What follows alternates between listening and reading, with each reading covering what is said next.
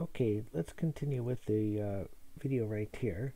Where we left off, we had just finished discussing general suggestions for how to approach this analysis and looking at it in terms of as if you're coming into a lab and the data is already acquired and stuff like that. But we want to make sure we're comfortable with the analysis methods.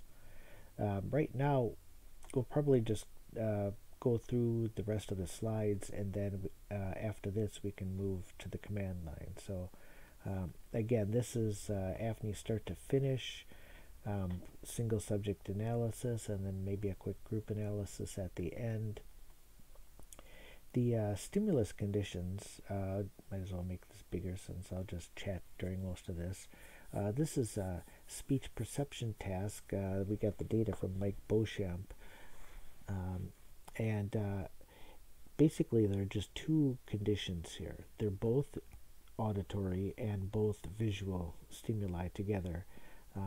They're basically short clips of people saying brief words like cat, and in one case the auditory aspect of the stimuli is reliable, and as in it sounds good, you hear cat clearly, but the visual aspect is degraded.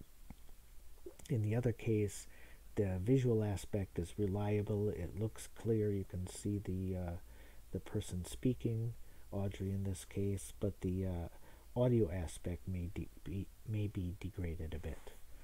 So those are the two conditions. You can imagine they both invoke a strong visual and auditory response, but there may be some differences between them. This was actually used, I think, for a localizer, but we'll pretend it's what we want to do a full analysis and publish our papers on. So the experiment design, there were 3 runs in a scanning session, and each run consisted of 10 blocked trials, 5 of each condition, 5 blocks for the auditory reliable stimuli and 5 for the visual reliable stimuli.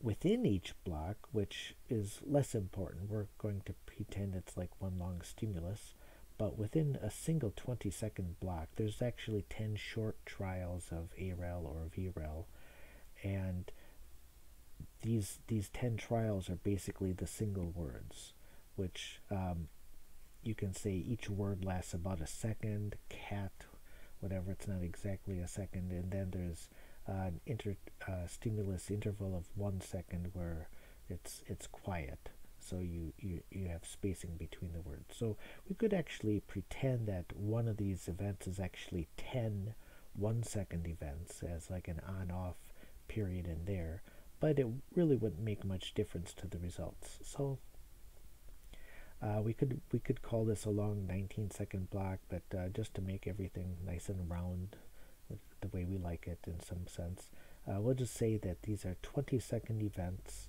and then they're going to be separated by a 10-second fixation. So again, we'll be able to detect strong responses here because we will contrast each stimulus event against a fixation baseline where they're not seeing or hearing any stimulus. There's just a little fixation cross on the screen. So, but calling this 20-second event now one stimulus event, there will be 5 such events for the auditory reliable and 5 such for the visually reliable stimulus condition per run. And then across 3 runs we have 15 of each condition. So 2 anatomical data sets were collected for each subject, I believe with the intention of running a surface-based analysis. So they might have wanted to align the anatomical volumes together and average them to hopefully get some noise cancellation, and maybe create surfaces from FreeSurfer, and with the noise cancellation maybe they'll be a little better than otherwise. And then there are 3 EPI datasets collected per subject, again for the 3 runs. A single run is where you start the scanner, do your stimulus, and record the EPI volumes, or slices over time, but slices going into volumes, and then hit stop. That would be a single run. And for a single run, 33 axial slices are collected per volume, and then 152 volumes within the run. The TR, the repetition time between volume acquisitions, is 2 seconds. So basically it takes 2 seconds to acquire the 33 slices. And then the volume voxel dimensions are 2.75 millimeters within plane. So within one axial slice, the resolution is 2.75 square millimeters, and then 3 millimeters across slices. That's the separation between the 33, each corresponding pair of the slices there. So note that we will consider for this analysis those 2 volumes to be pre-steady state. So that's only 4 seconds of time. That's not what you would normally do. Normally you'd probably drop about 10 seconds or so, but we'll pretend that there are just 2 pre-steady state volumes, and then that will leave us with 150 remaining to analyze per run. The sample size here is just n equal 10 subjects. That's of course way too small for a typical analysis, but 2 things to note. One is this is just a demonstration, so you wouldn't have only 10 subjects normally unless they were incredibly rare or something. But with 10 subjects, we actually get reasonable results in any case, because again, we're comparing strong auditory and visual sensation stimuli against just a simple fixation crosshair. So that's the data that we acquired. Again, we have 3 EPI runs of 33 slices by 152 volumes, plus the anatomical data sets. And we'll just consider one anatomy for this this simple analysis.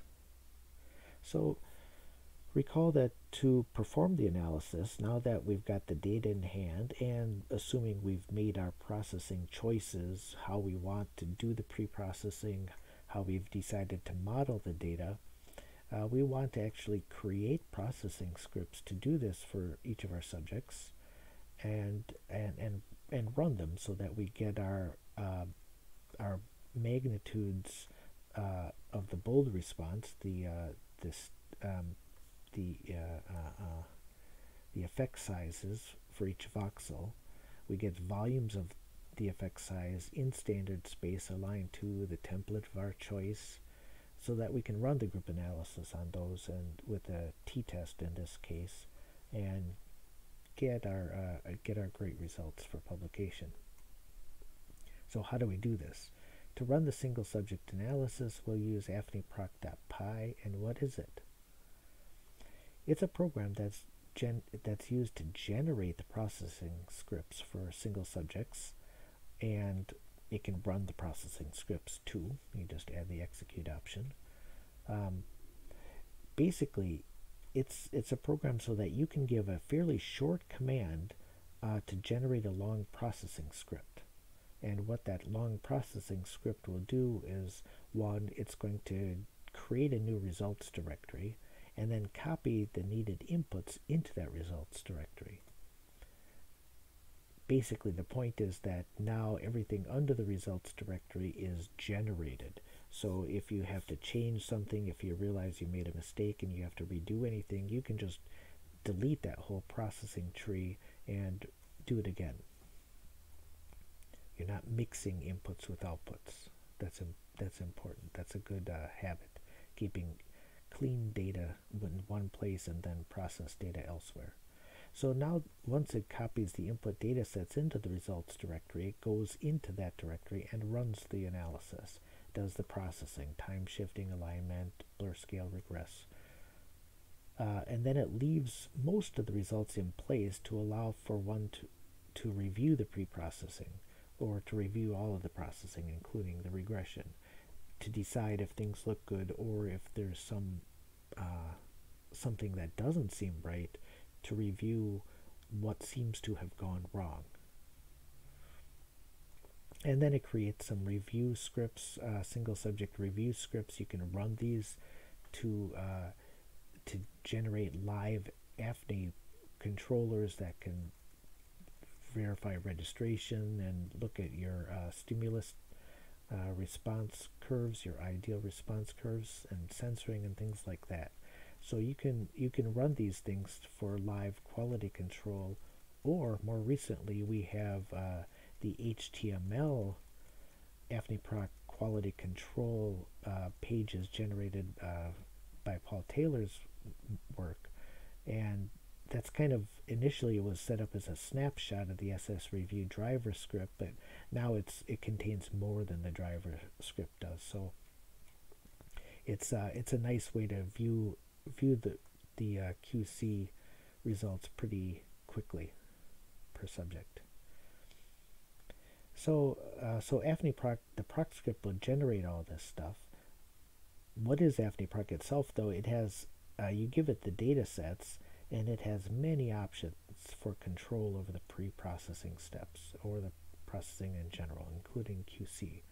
So there are helps in the there are examples in the help output for getting started, and those are, it's good to think of to look at the examples and see one that might match what you are doing, and then modify that to fit your needs. The generated scripts are in T-shell syntax, T-shell as opposed to Bash, for example. Bash is probably a more powerful language, but T-shell is a little easier to read and write, and for researchers that don't want to invest themselves in a lot of time learning shell scripting, T-shell seemed like a more reasonable syntax to use. But anyway, it doesn't matter because you don't have to master the T-shell syntax to use the proc script. But you do want to be able to read it and understand what it's doing. So along that line, the proc scripts are written to be easily read, and you should read them and see what they're doing. They're also written to be easily modified, but you really would rather not do that. Scripts are often 4, 5, 6, or more 100 lines long, and it's hard to know if you make a modification in one part of the script, whether that means you really ought to be making 10 other changes elsewhere. And so preferably you'd like to run AFNI Proc per subject and not have to modify the proc script, and then you'll have the proc script in the subject output tree wherever you put that, and then you have the analysis results along with the processing method all in one place, so you can easily verify what was done.